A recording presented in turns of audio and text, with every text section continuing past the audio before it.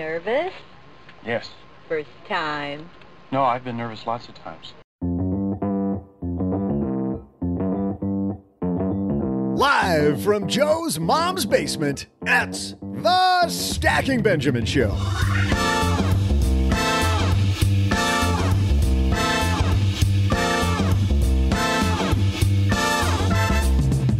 I'm Joe's mom's neighbor, Doug, and congratulations on tuning in. We're so happy you're here. At the end of today's show, we're handing you an honorary participation trophy. It's a special day here because today is the anniversary of the first color TV demonstration, an achievement that saved society from books. To talk more about achievement and how you can better savor yours, we welcome the author of Friction, Soon You. For our TikTok Minute, we learn how HR tricks you into accepting a lower salary. And in our headlines, we'll share a horror story for people making Social Security decisions. Plus, we'll throw out the Haven Lifeline to Jake. And then I'll bring you my amazing world of colorful trivia. And now, two guys who will help you rock your financial achievements, Joe and O-G.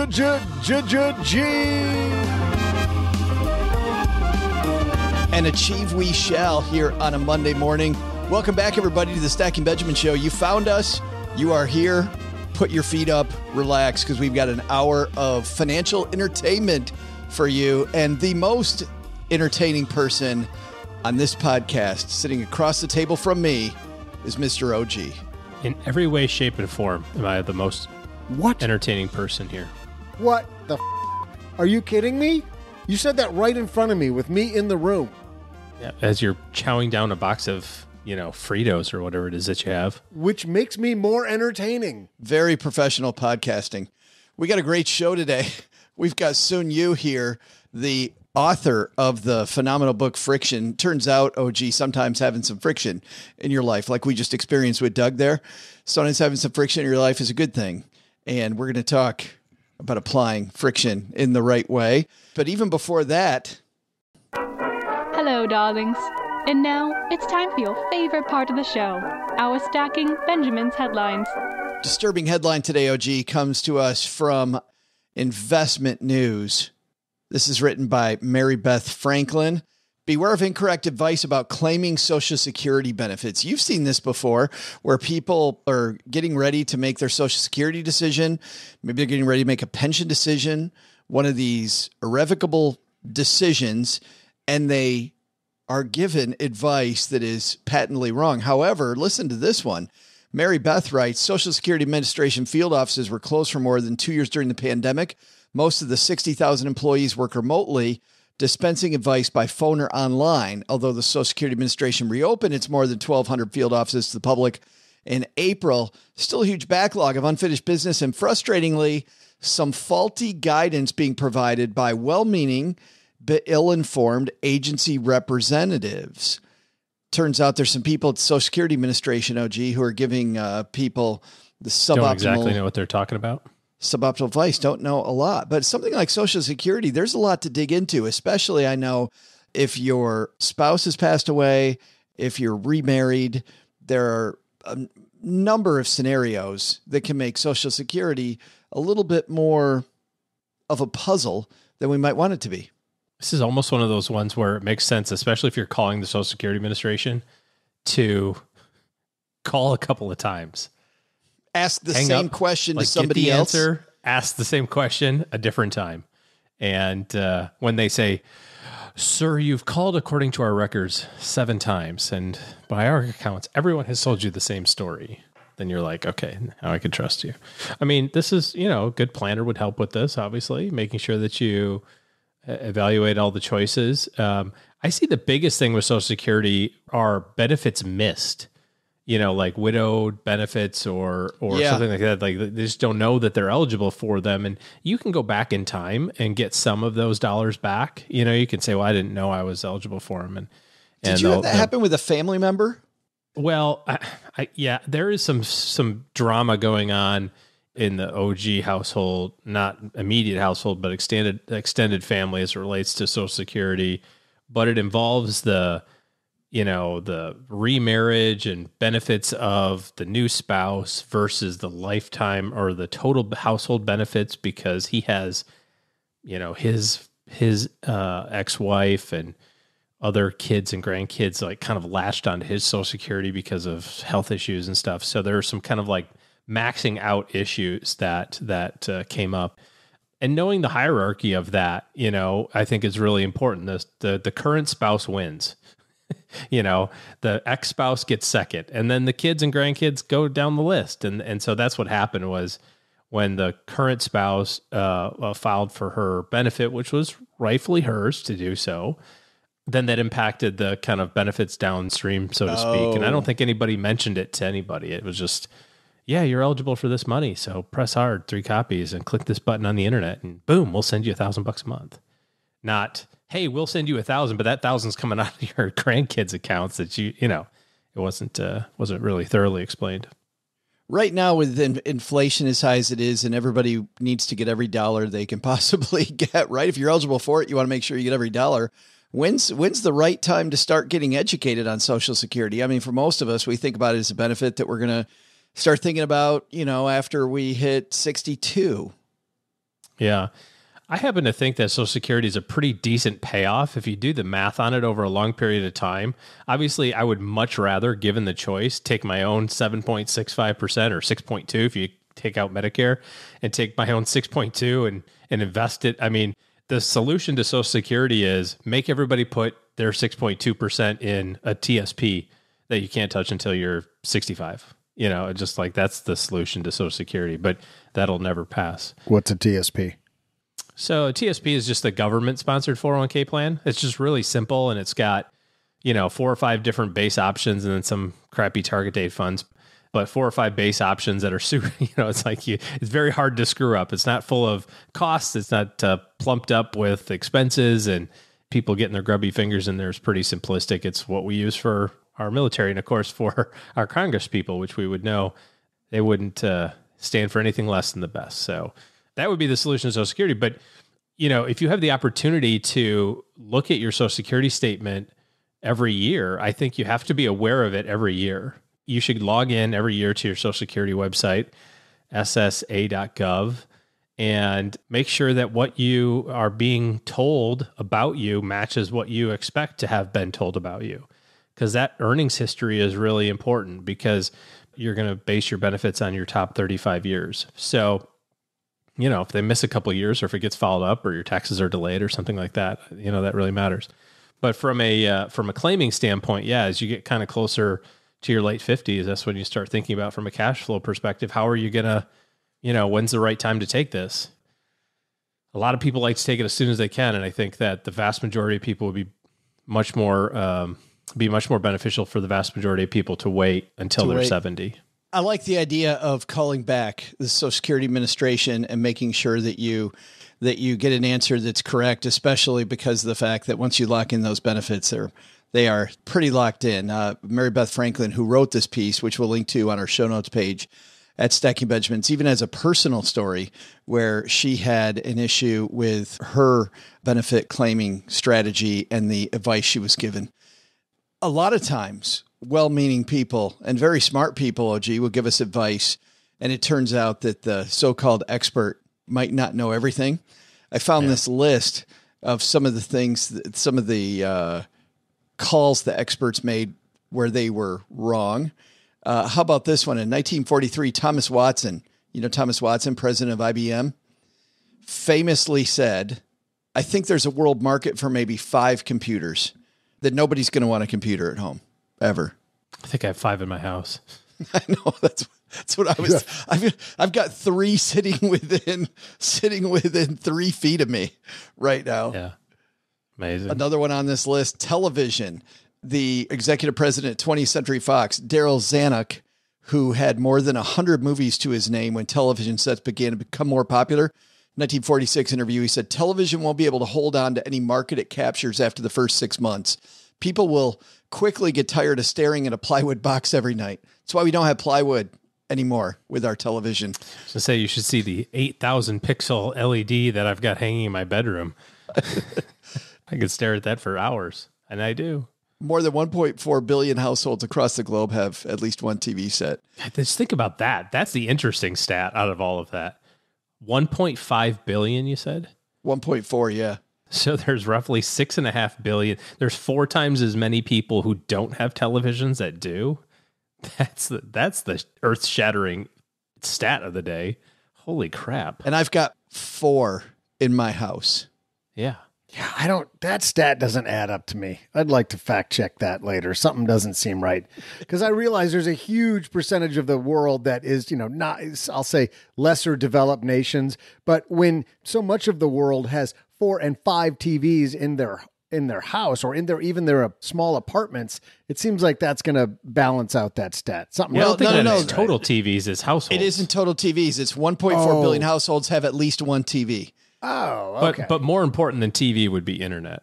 Yes. And getting connectivity to everybody, I think. And, I think that number of cell phones is probably significantly higher than that. I mean, and when you hold your phone like 6 inches away from your face, it feels like a 65-inch television. So who needs a TV? Not that flip phone that you have. When most people hold their phones away from their face. Speaking of telephones, William Henry Preece in the 1890s said the Americans may have need of a telephone. We do not. We have plenty of messenger boys. Because we have messenger boys, we don't need a telephone. Why'd you think I came to work here? Thank you, kind sir. I will not need a device to transmit my voice. I came to work here because my job as a messenger boy got eliminated. I have plenty of messengers. And when they failed, the pigeons. In 1903, Henry Ford asked his lawyer, Horace Rackham, to invest in his automobile company. And Rackham said, the horse is here to stay. The automobile's only a novelty. That's why we take horses everywhere to work. Communication silos won't be a thing. Anyway, I'll link to these. I did see a commercial the other day. I don't remember what it was for, but it was a commercial. It was Great Wolf Lodge commercial, whatever. Anyways, they were all, they like all were riding big giant wolves, to like drop the kids off at school and pick the kids up. They got, instead of getting on horseback, they got on this wolf and then they all met, get your pack together.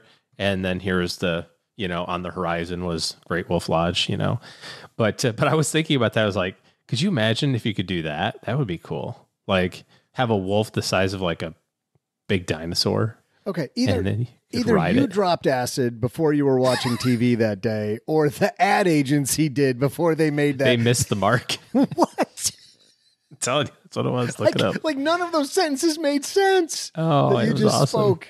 I did think, I was like, how do you train a wolf that big? Because I mean, you definitely look like dinner to them. But little treats. That was beyond my comprehension at the moment. I was like, yeah, I'm sure someone figured it out. Okay. I'll go along. I'll follow this commercial. Giant wolves. Okay. I don't know how to follow giant wolves other than to say, hey, let's do our TikTok minute. How about that? Where do you go after giant wolves? I have no idea. Today's TikTok minute, we're talking about HR, OG. And in this case, a woman who used to work in HR who talks about sneaky hiring tricks people in HR use to get you to accept a lower salary. Let's listen in. Very subtle and sneaky trick that a lot of HR professionals and recruiters use to pay people less money for the job that they take, and I'm going to tell you what it is. The reason I know about this is because I've hired hundreds of people and I've seen this work. When they go to give you an offer, they'll say this: our whole team was really impressed with you and we hope that you join. It looks like your experience level puts you at the highest end of this salary band or at the lowest end of the next salary band up. So we could bring you in at the higher band, but you would be on the very bottom of that totem pole. Over time, you'll be anchored to that band, so it's really much better for you to be at the very top end of the totem pole.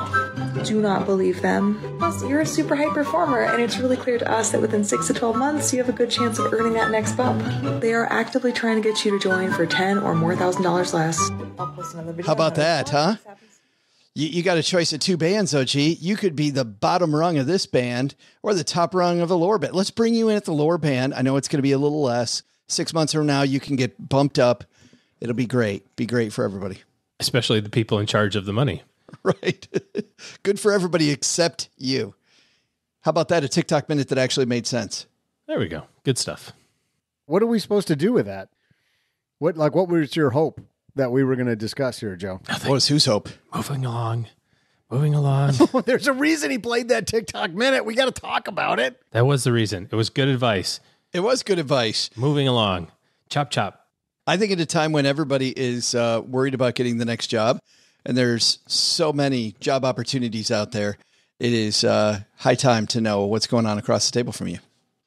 Coming up next, Soon Yu is an amazing master of design who's worked with so many different brands like North Face, Vans, Timberland, and Supreme. As the Global VP of Innovation and Corporate Officer at VF Corporation, he commercialized a $2 billion innovation pipeline, established 3 global innovation centers, and initiated industry-leading designs and innovation best practices. Of course, he has won tons of awards for advertising, promotion, product, and he's a guy that knows that actually applying a little bit of friction in the right places makes things better. How? We'll have Soon Yu coming up in just a minute. But before that, I think we got some trivia, Doug. Yeah, I've got trivia. Oh, do you want it now? No. Okay, I'll wait. Let me know. It's all queued up. It's ready to go, but I'm just waiting for the sign. Oh, there's the sign. There's that one magic finger. Here we go. Hey there, Stackers. I'm Joe's mom's neighbor, Doug. Man, everyone is hating on my participation trophies. What? I mean, can a man feel a little better with some cast resin painted to look like precious metal? Yeah, that's it. I'm taking them all away. Speaking of precious metal, let's talk about television. While the original television set was invented in 1541 by a guy named Steve Bubinski, yeah, hence the name Boob Tube, look it up, it's totally true. It was today in 1929 that the first color TV was demonstrated. That's why today is the first day we're doing our podcast in color. It's going to take you a few minutes to adjust. Don't be afraid. Joe's always been that red. He just has. There's medication. Let it go. Though color was demoed in 1929, it didn't hit the networks until 1951. So my question is, that year, which of the major networks broadcast something in color? This Pride, everyone's coming through for the Trevor Project on YouTube Shorts. Join us! Create a short showing how you're stepping out for Pride using the hashtag YouTube Pride Challenge. Come through for Pride on YouTube Shorts. Visit youtube.com/pride. This episode is brought to you by La Quinta by Wyndham. Here you are, miles from home and ready to start your vacation. Good thing you're staying at La Quinta by Wyndham. They have free high-speed Wi-Fi to stream all your favorite movies. And in the morning, get fresh waffles with their free Bright Side breakfast. Or squeeze in a workout at their fitness center. Either way, you're ready to conquer the day. Tonight, La Quinta. Tomorrow, you triumph. Book your stay at lq.com.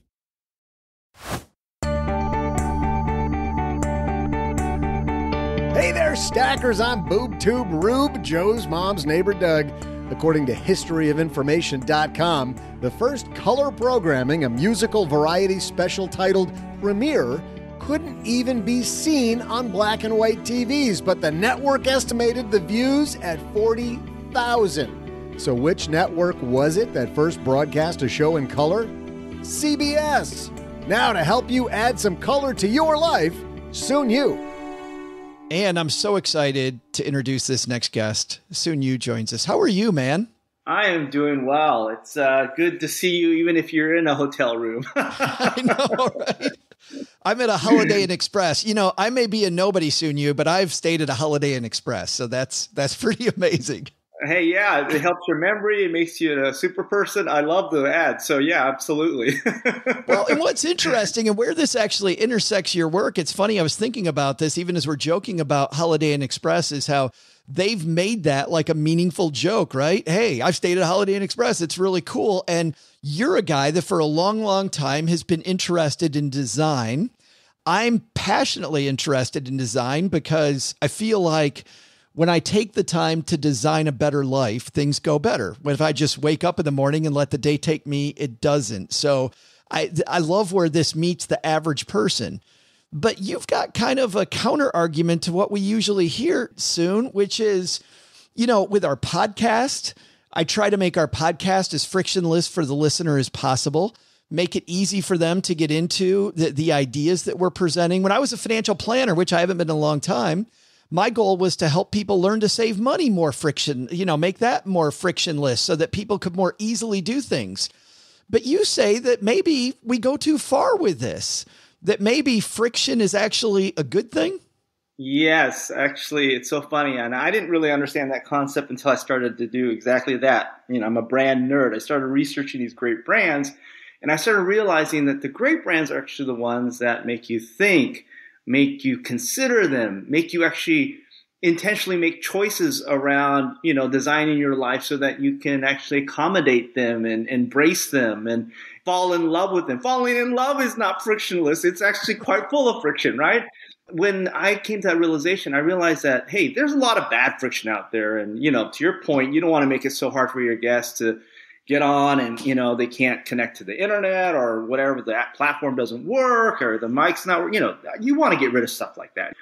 But then there's also a lot of good friction. If you listen to your podcasts, they're all full of good friction. You are, one, engaging with your audience. You're engaging with your guests.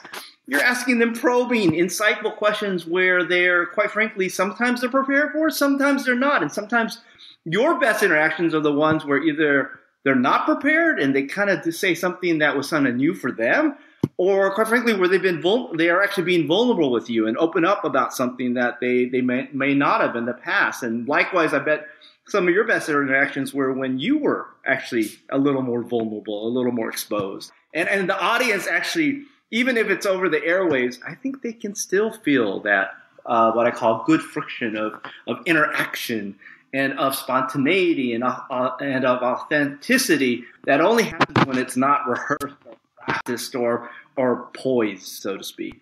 Well, and it's funny, Soon, because you make the point, this even goes into my breakfast food. You talk about, since I was young, my mom was making me pancakes and using Bisquick. Like adding a little bit of friction to my Bisquick, you said, actually is a key component of this thing. Can you talk about this? Because this friction addition kind of blew my mind. Yeah, so what happened is way back, I think it was the 1950s, pre-1950s, people actually, when they wanted to have a cake, they either went to a bakery and paid for it, or most homemakers at home, and back then it was probably the moms, not the dads, okay, we're talking about the 1940s, right, actually had to spend a lot of time baking a cake. They had to get the eggs, they had to do the flour, they had to do the whatever else, sugar and everything else they had put in there, right? And it was quite a process. Well, Pillsbury came up with the instant cake mix, where all you did literally is add water. And at first there was some novelty and it sold, but after a time, the sales fell flat and they had a hard time to growing the sales. And they did some research, and it's so funny. Even though they made the idea of baking a cake frictionless or seamless or easy as heck, what happened is that the homemakers felt kind of guilty. They felt like, what I'm serving to my kids and to my family, I hardly put any effort into that. And I feel kind of like the cake, it symbolizes this idea of how much I love, how much I give in terms of love to my family. And if all I'm doing is adding water and throwing it in the oven, it just doesn't feel like a real strong expression of my love. And so Pillsbury took that information and they went back and they did a little research and they realized, to make it more authentic, to make it feel more homemade, let's just take out one step. Let's take out the dry powder egg mix and actually ask the consumers to just add 2 eggs into the mix.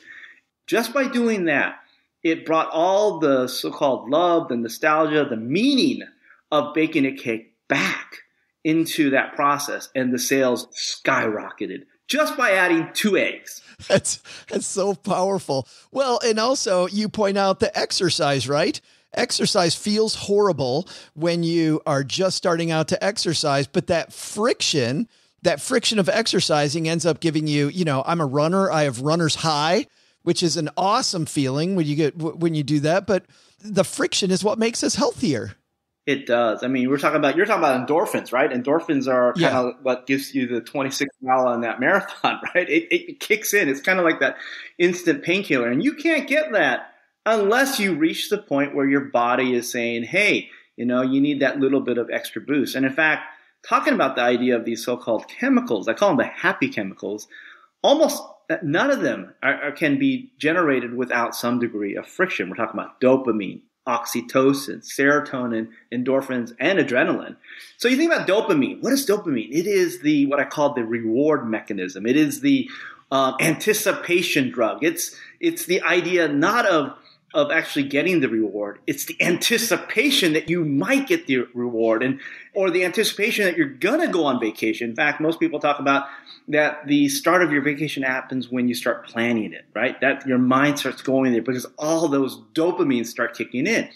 Well, look, if you make everything too easy and there's no anticipation, and there's no wait, there's no so-called being forced to sort of, want something or desire something, then there's no dopamine. And so all of a sudden you don't get that happy boost of dopamine. And then oxytocin. Well, wait a minute. Before you get to oxytocin soon, can I ask you a question about dopamine for a second? Because as you're talking, I'm thinking about, a lot of times people have trouble making good buying decisions. We live in this consumeristic society where we just buy more and more stuff. And of course, we get this flood of advertising. And to your point earlier, the lack of friction in buying makes it easy. I mean, Amazon has just one-click buying where I can very quickly get it. But you're saying with dopamine, and probably I'm going to imagine where we're going next is going to be, you're saying we can manipulate these to maybe make better buying decisions. We can draw out the process for ourselves so that the dopamine hit is bigger and maybe more meaningful.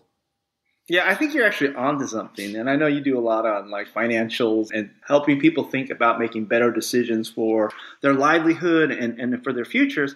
Well, here's a double whammy that happens by your point, which is maybe we spend a little more time instead of just automatically purchasing the item that says it's Amazon recommended and it's 5-star. In fact, a lot of those Amazon recommended items, they're not always the best, right? They may have the best, what I call trade-off in terms of what I call what you're going to buy and what you get, but it may not actually be the best thing for you.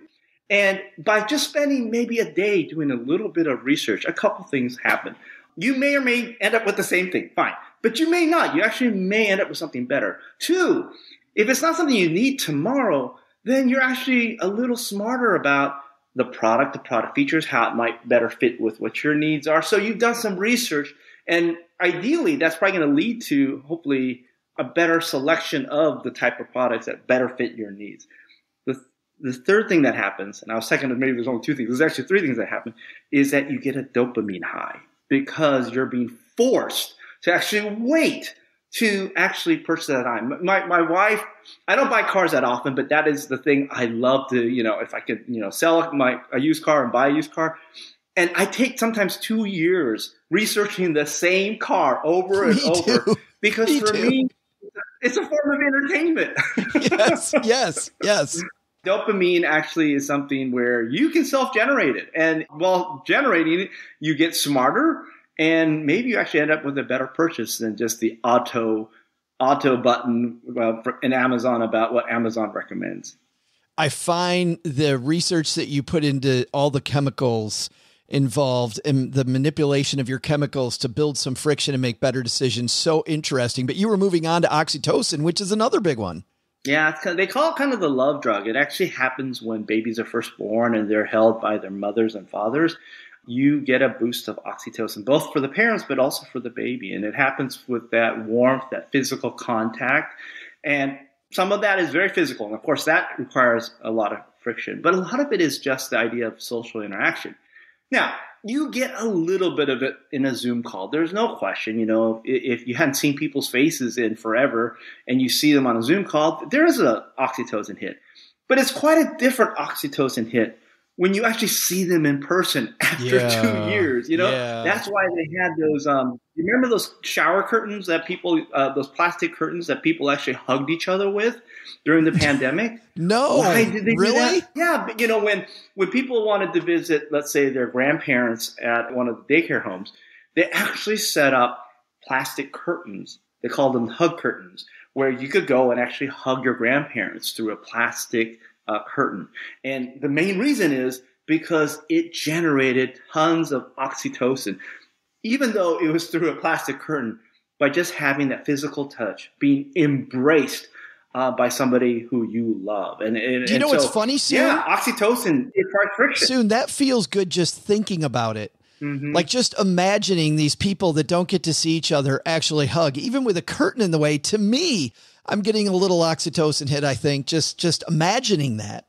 Yeah. The physical contact is so important in our lives. And, I encourage us not to rely too much on the digital world. I would say let it supplement, let it provide convenience as an optionality. But maybe your first option is, what the hell? Let's get in the car, drive to go visit, our grandparents and say hello and have a conversation, and sometimes even have the awkward silent moments of not knowing what to say. Trust me, there are different types of chemicals that get elicited by us just being in the room with somebody. There's a certain degree of chemistry, candor, warmth that happens only when you're in person.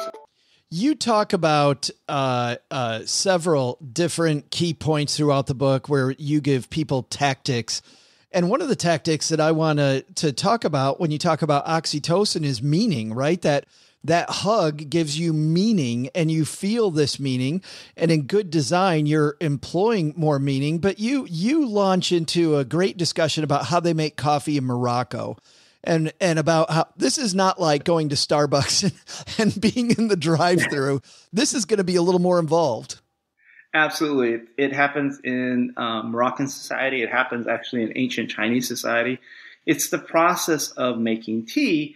But what it really is, it's the process of respecting the traditions and the routines of the people that taught you that. So oftentimes it was your parents and their parents and their parents and their parents. And so in many ways, it's actually respecting the traditions of your ancestors and of your ancestry and of your culture. And, I describe it in the book, but the process takes like 10, 20 minutes to actually make the actual Moroccan coffee. And same thing with the Chinese coffee, they call it the old man's coffee. But it's a process of not only brewing, there's a ritual around how you warm up the actual teapot, how you use the first pour as the soul of the actual tea, that you actually then pour back in later. Anyway, there's this entire process and ritual. But the main thing about it is also, it is a way of interacting with your guests. Obviously, while you're doing all that, you either are, if it's their first time, you're explaining the meaning of everything you're doing. And so it's a way for your guests to learn about you, your traditions, what's important about your culture. And it's also a way for you to connect with your guests because you're spending 15, 20 minutes making something. Now, think about it from your guest point of view. One, they're being enlightened. They're being entertained, right? And then the other thing that when they drink that cup of tea after 20 minutes, they understand all the effort that was put behind it. So that cup of tea is so much more meaningful than throwing a little sachet into a cup and pouring hot water and being handed to you. The love, the effort, the attention, and the traditions that actually went into that one cup of tea that is being presented to you. In Japan, what they actually have is not just the tea itself, but they serve it in cups that are oftentimes over 2,000 years old. Wow. And or I want to call them the clay mugs, and they're beautiful. And what they serve them are basically, they're like artifacts, right? And I asked one time how much this would cost if I was trying to purchase the actual mug, and they said, that would probably be about $8,000 US. And this is back when I was, this is 20 years ago. I can't imagine what it is now. Imagine drinking from a clay artifact that's worth $8,000 and the meaning behind that. So yes, meaning is this idea that, it takes investment, it takes effort, it takes attention, it takes a little bit of storytelling and ritual. And it's so funny. Humans are probably one of the most interesting species in this entire planet. We can create meaning out of nothing by the mere fact of the story we attach to an object, right? I'll give you a very simple example. I don't want to run overtime with you. That's all right. This is great stuff. Here, and then I have so pretend, imagine if I had two pens in my hand. One was a big pen, and the other was a Mont Blanc pen. And, I wrote a book that's all about, how to build iconic brands, and Mont Blanc is very iconic, right? And I always ask the audience, hey, which of these two pens are more meaningful and which are more iconic? And everyone obviously says the Mont Blanc pen. And I go, well, hang on. let me tell you a story about this little Bic pen here. You look at it, it's kind of scruffed up, and it's 16 years old. And guess what? I only use it once a year, and so does my wife. We use it to write anniversary cards to each other every single year. You see, this is the pen that the Justice of Peace gave to us when I forgot to bring a writing instrument to sign our marriage certificate. So then I ask you again, which of these pens are more meaningful and which are more iconic to me? Of course, everyone points at the Bic pen, and then here's the big catch. Joe, I just made that whole story up. It's not even true. You had me. And that's the power of two things: storytelling and effort and the history and tradition that went into something, and the fact that us humans, we can make meaning out of nothing. Well, there's so many. And what was the line of clothing that did that? And Elaine on Seinfeld worked for the brand, the one where they, there's people yelling at their device right now, where they do all the storytelling around the clothing, and they talk about, this was worn on the Old West, and they would have all of this stuff. And it just, by the way, and I won't get it here, but it makes me think that obviously when I read storytelling in a brand, there's got to be a little weight there. You want to apply a little friction before you just completely buy into it. But there's a second thing that I think is also really powerful soon, which is, in my life, I can go out to dinner at a restaurant with friends, or we can cook together. And cooking together is less expensive. It's way cheaper. It's going to take forever though, right? But it is so much more fun. It's so much more meaningful to cook with people and to have this shared experience. And yet we're applying a lot of friction when we decide we're going to take an hour to an hour and a half to cook our meal together. You nailed it. I mean, that's such a great way to elicit oxytocin. I think of it as this way. It's so funny. Your favorite restaurant actually may make whatever dish you and your friends are creating better from an empirical sense, right? Like if you were to have a food critic taste what you guys created versus what the restaurant created, fine. The restaurant might win out. But when you eat what you've and your friends created, it just tastes so much better, right? Because you know what went behind it. You know the effort, the energy, the conversation, the laughs, the ribbing, the mistakes, right? The recovery that you had to do once you had the mistakes, right? That went into that prep of that entire meal. And because of that, we value that meal so much more. And also the fact that we're not just physical beings. We're emotional, we're spiritual, and all the so-called neurons that are fired up from both our spiritual and emotional interactions when we're making something together, those impact our taste buds. And so we actually think the meal tastes 10 times better than that 2-star Michelin restaurant we could have gone to instead. Because I have my hands in it, damn it. Yeah, absolutely.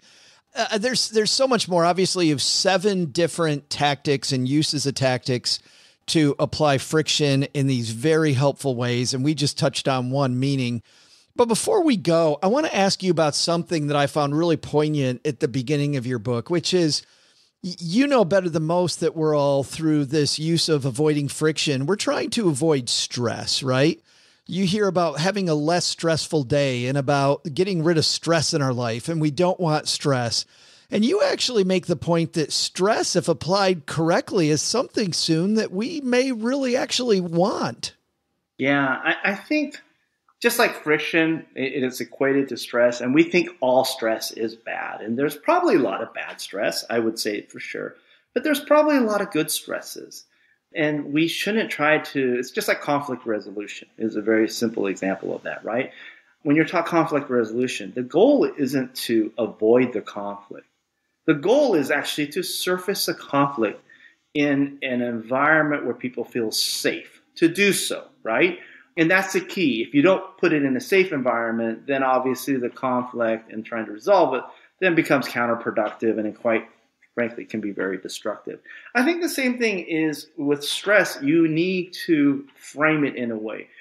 If you're overstressed already and you just add in another piece of stress, you have no way to compartmentalize or contextualize what is about to happen to you, and you're not prepared for it. And so your body automatically just rejects any stress that's added in, whether it's good or bad stress. I mean, think about the stress, and I'm thinking about it now. My son's 12. I'm going to have to talk about the birds and the bees. I don't think it's something that anyone goes, I can't wait to do that, right? You got to think about it. You got to what am I going to say? What if he says this or asks this question? And it's not like a stress-free thing. But if I mentally prepare myself and I put it in the right context of this is not only, something I want to do as a father, but this is something I want to pass on to him so that he and I have a better relationship. So when it comes to the time when he's dating and things, he's faced with what's called dilemmas or questions, he feels like there's a safe place for him to come to have a conversation with me about. And if I think about it in that context, I think it's actually it's a very positive stress. And obviously I have to be in the right frame of mind and find the right time to do it. But it is an important stress in your life that you need to do. And I think it's true for exercise. Like if you were already too fatigued, tired, and you had a bad back, and you said, look, I have to go do my 1 hour workout, it may not be the best time for you, right? And so again, I think this idea that you need to introduce the good stresses in your life, and you have to do it within the right context, and you have to be intentional about it.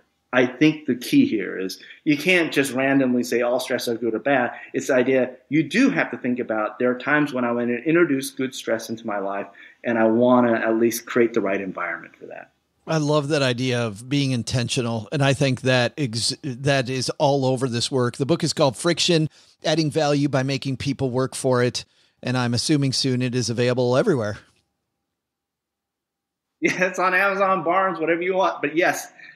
And it does lay out some strategies, both on a personal level, on building a great team or work environment level, and obviously in terms of building fantastic brands that people literally fall in love with. Just like, love is a certain type of friction. And so how do you make sure you're not a forgettable brand just because you're so easy to both acquire, but also easy to forget? Boy, I love your discussion on exclusivity. I mean, I could have spent just 45 minutes talking exclusivity because that is phenomenal right there. Making things more exclusive is an amazing way to apply some friction. Thank you so much for talking friction with us. I really appreciate it. Thank you, Joe. Hey, this is John in Seattle. And when I'm not telling terrible dad jokes to anyone who will listen, I'm stacking Benjamins. Big thanks to Sun Yu for coming down to the basement. Oh, gee, I like this because our houses are filled with stuff that we don't need. And increasingly, it's so easy to buy things. You go, oh, I'll just buy that. I'll take it home. But if you delay, if you apply some friction, maybe you'll spend less money, have more enjoyment. I mean, there's all these benefits. I definitely need to have a little bit more friction in my buying experiences. I do not have. No, what you need is delayed gratification. You haven't delayed a damn thing. In 15 years. That's not true. Not 15.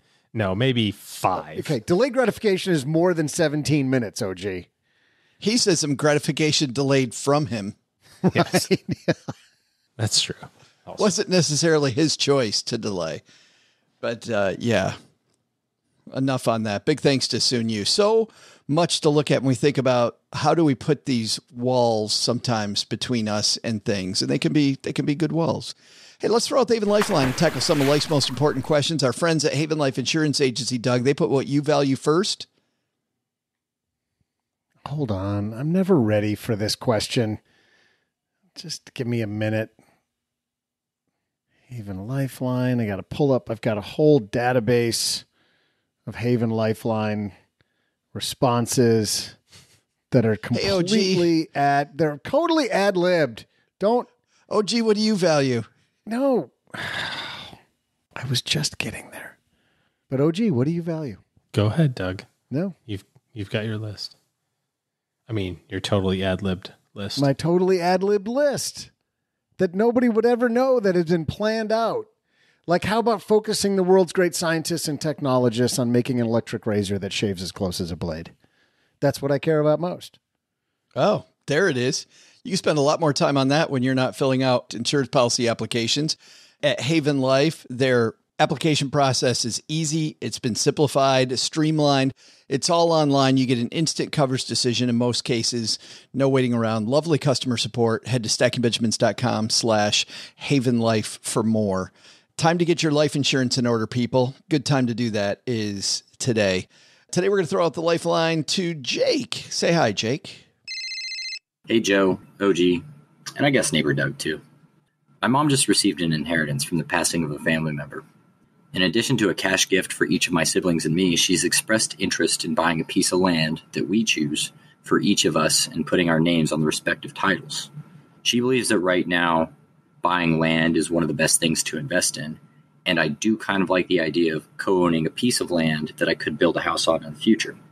Should I just do proper research to choose a property, or should I ask her to consider an alternative investment vehicle?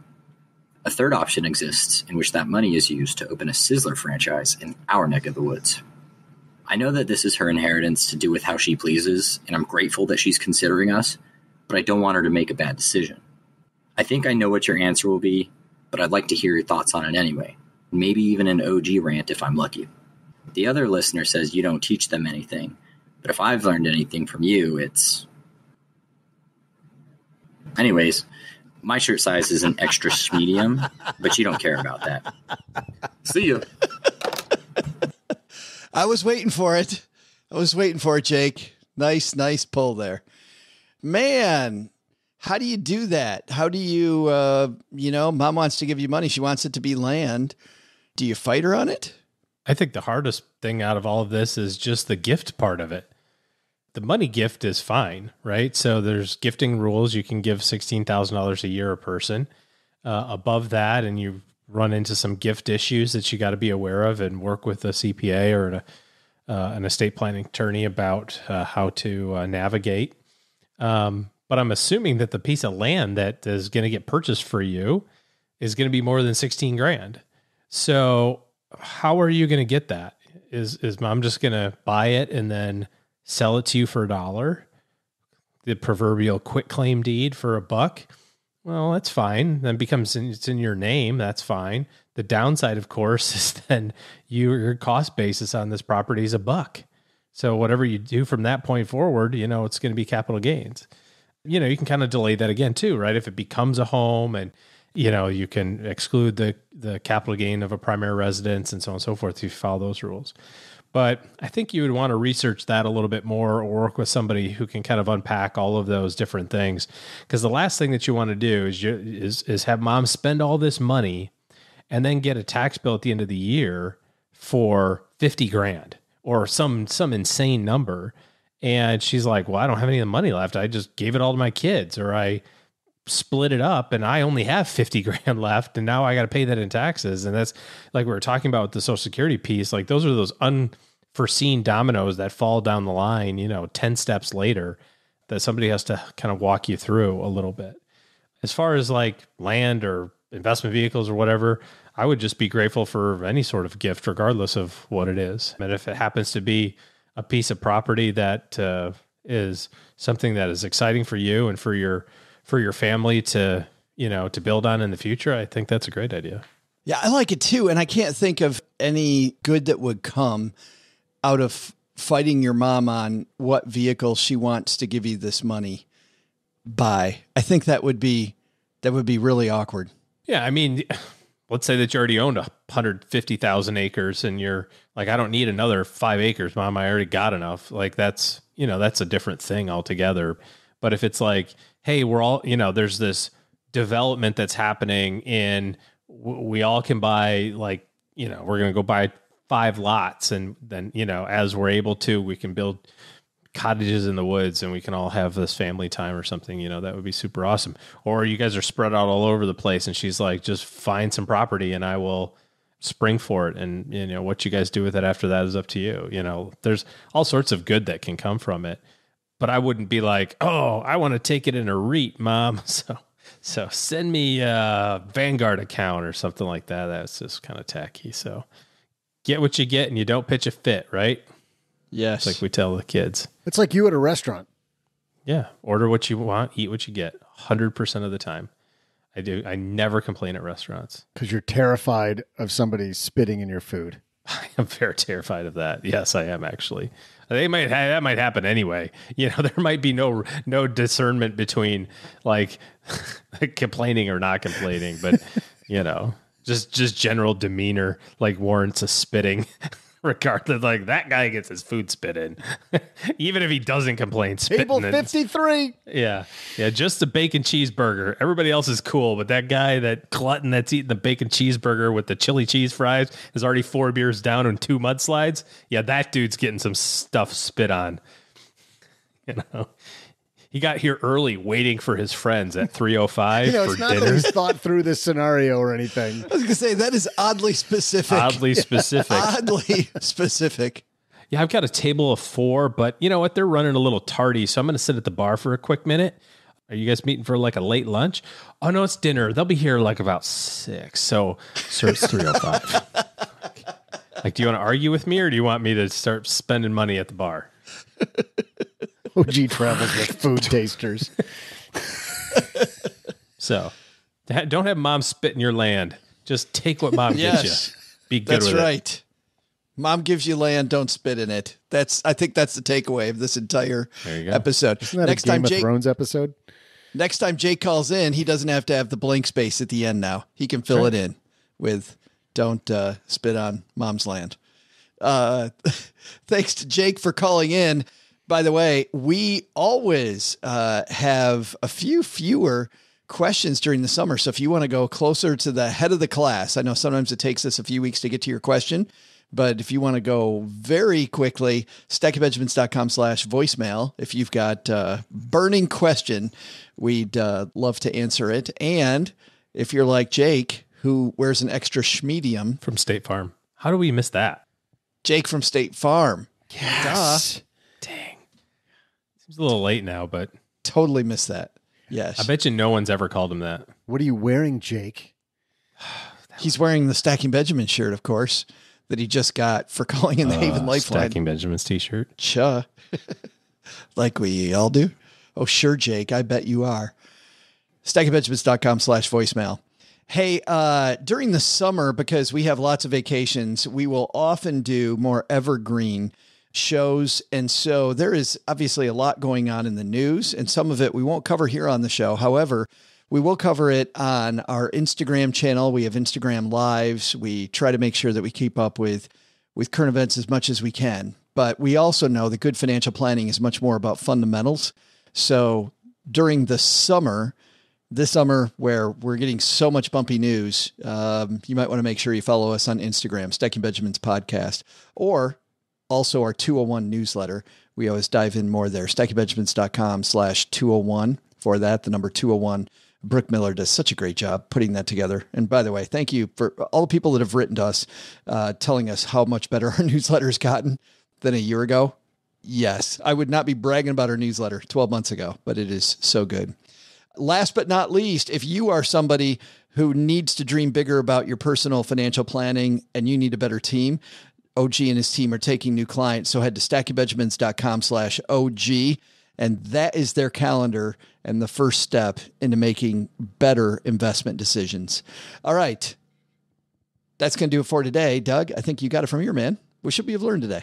Well, Joe, first, listen to Soon You. Friction in your life might just make things better when applied to the right places.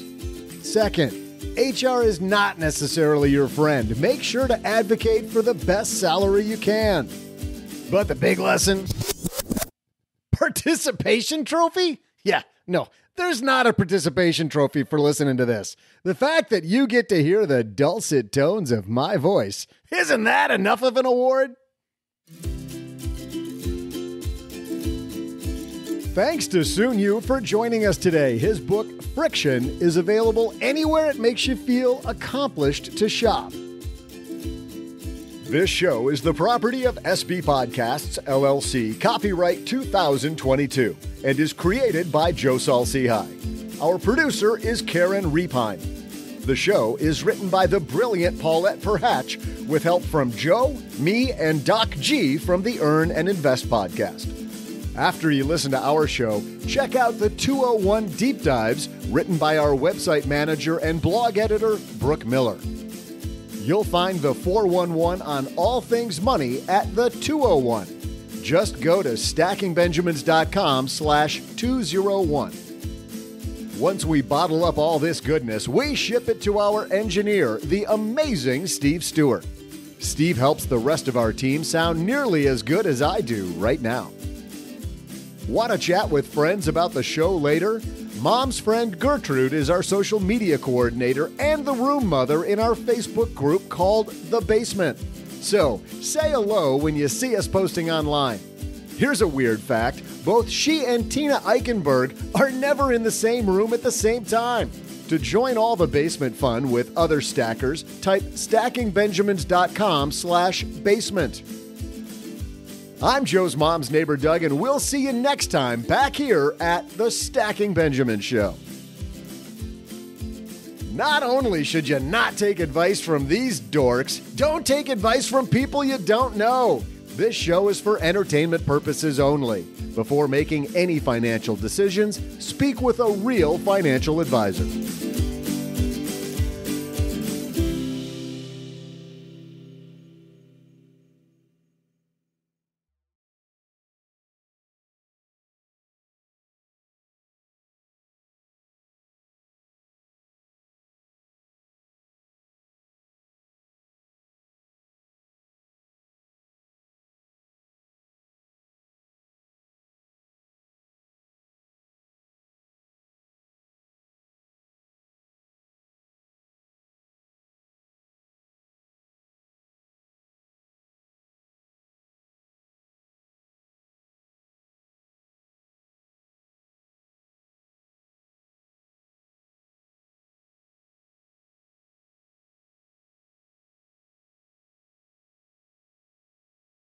Welcome to the after show. This is the part of the show that doesn't exist. Today, you get to take part in a Stacking Benjamins team meeting as part of the after show because I had, for the first time... Hard pass, thanks. In quite a while. Unsubscribe. OG doesn't participate in the real team meetings. It's like, I don't want anything to do with the team meeting. I had a money hiccup that's pretty damn funny. And the funny thing is that, well, let me tell you the story. OG is looking at a new bank for us. We're looking to move money to a new bank. What is incredibly funny to me is the person we're dealing with at the new bank, I feel like, is the, what is that? The Antichrist? No, the business, not development. What's the opposite of development? Business development. The business, we're going to do less business. Expert. We're going to do less business. I haven't had any trouble with the bank, so I'm not going to badmouth them. The business rejection people. You could badmouth them all you want. Listen to I've this. not had an issue with them. This is the person that's allergic to money? Apparently allergic to bringing business to the bank. I have relationships currently with 3 different banks. All fantastic relationships. Things going great, right? I have multiple brokerage accounts. I have retirement accounts, and we're signing up for the new bank. And I find out, Doug, from the banker that I have been rejected on this checking account, that I can't get on the business checking account. They looked at your history, didn't they, Joe? They did. Internet search history is what they looked They at. did. It is awesome. The guy's like, hey, we can't have you on this account because of what check system said about you. I'm like, he's like, yeah, I can't tell you, but you can go look it up yourself. So he knows what the issue is. I don't know what the issue is. Well, and truthfully, I when he texted me that, I said, is it something that is it just your bank issue, or is it something that is likely to be an every bank issue? Because if it's an every bank issue, then whatever. If it's a your bank issue, F off, we'll just go to a different bank. Had drinks this weekend with my local banker, who's one of my best friends, who is the bank one of the 3 banks that I deal with. Thanks, Joe. I'm sitting right here, but okay. He's like, your best friends? Go ahead. He's like, well, my other best friend. And Robert's like, yeah, that shouldn't be an issue. And it is a joke. So I have to go to check systems because he can't tell me. I dig into check system, says everything's current and fine, except for a credit union that my kid had in college. In 2017, when they left college, they did not close the account. The account had fees, and then the account continually was going into overdraft, apparently, to the tune of, get this, this is why I can't be on the account, $14 that my kid had at their university credit union account in 2017 is why I can't be on the account. Of course, I had a fantastic discussion with my kid after that. But by the way, this also gets to co-signing, right? When you co-sign anything, you co-sign stuff. It's a good time. My, how the turntables. I think it's so amazing. $14 and this dude won't take my business. I think we should continue with this bank. This is why I think we should use this. Pay your $14 off. We should use this bank. If I knew my kid had a $14 thing, number one. Number two is it's from 2017. Number three is I've got 3 open bank relationships right now. Okay. You have an open relationship? I do. Apparently I do, because we're going to swing with this 4th bank. I just think it's sad that you're pawning this off on your kid. Like, you can't just own the issue yourself. Yeah. I mean, I'm a moderately well-known financial expert to the 11 people that listen to me on the interweb. Even if it was, I can't have a bad reputation. It's my son's fault. Yes. Cause he bought a bit of honey on credit. Yeah. Why don't you pay the $14 off? Why does my kid pay the $14 off? But at today's interest rates, it's going to be really expensive. No. Let's make this about what it's about, though. Very, very seriously. 2017, $14. I get it, man. My sister has we can't do business with you, dude. We can't do business with you because you got that $14 from University of Texas Federal Credit Union. Are you trying to do like therapy on the internet? You hoping everybody's going to pat you on the back and say, it's okay, Joe. No. I believe that you're not a criminal. That's not it at all, Doug. Just a couple things for everybody out there. Number one, watch out what you co-sign. Oh, gee, we've said it 100 times. Don't co-sign anything ever. Watch out what you co-sign, right? Which is why I'm trying to get Joe off the bank account. I've successfully figured it out, finally.